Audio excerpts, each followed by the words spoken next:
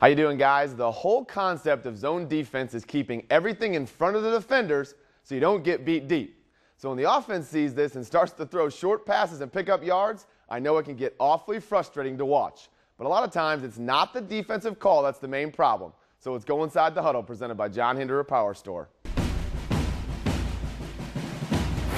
This is what we call the bubble screen.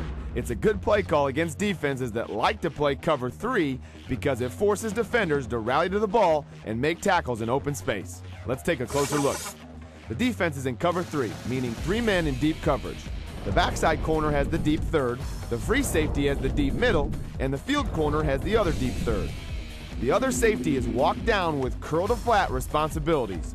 He's the one technically responsible for the bubble play. Anything outside and short is his job. But here's why it's a good play call versus cover 3.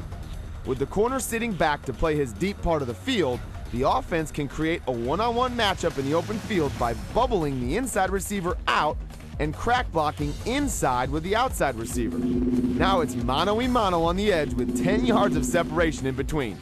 Not an easy task for any defender. But there's an answer if the players use their technique. The technique is called crack and replace. Remember we said that the walk-down safety has anything short and outside? Well, now as soon as the corner reads the bubbling receiver and then sees the crackdown block, he must replace the safety and take over his job in the short and outside zone. In simple terms, now there's no reason to sit back and wait. Point, aim, shoot your gun right through the runner's chin strap.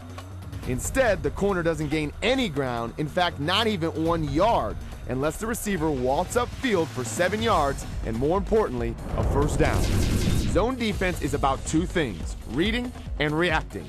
Once you read the play, there's no more thinking. Reactions must become second nature. Otherwise, you'll be watching the offense run up and down the field all game.